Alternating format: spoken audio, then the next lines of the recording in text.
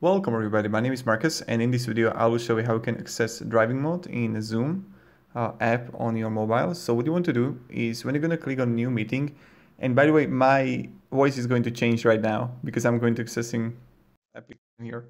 So what you want to do is just like, when you're on a Tinder, if you ever use Tinder, what you want to do, you want to swipe left. When you're going to swipe left, you're going to see here, save driving mode. And now you're going to see like your microphone is muted.